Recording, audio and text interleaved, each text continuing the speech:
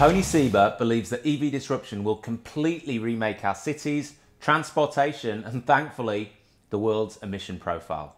His thesis is this: few people understand how fast disruptive technologies take over.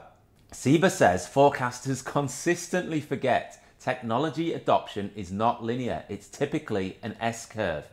That's how it went with mobile phones. In 1985, McKinsey gave AT&T a prediction that there would be 900,000 mobiles in the year 2000, when in fact, the number sold was a whopping 100 million.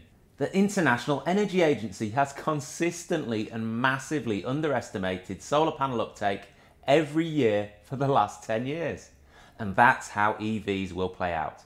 On a per mile basis, EVs can be 10 times cheaper to power than internal combustion engines. An EV has 20 plus moving parts versus 2,000 plus for the internal combustion engine. Seba says because there are so few moving parts, the EV is close to zero maintenance and makers will be able to offer infinite mile warranties. EVs especially make sense for fleet owners because they last so long. Cars operated by fleets rack up an average of about 160,000 kilometers per year. So over 5 years, you either buy one EV or 3 internal combustion cars. Seba predicts a 90% reduction in emissions from transport by 2030. Not because of governments, in spite of them. And that's good news for Australia, the land of EV taxes and an idiot Prime Minister that claims EVs will ruin your weekend.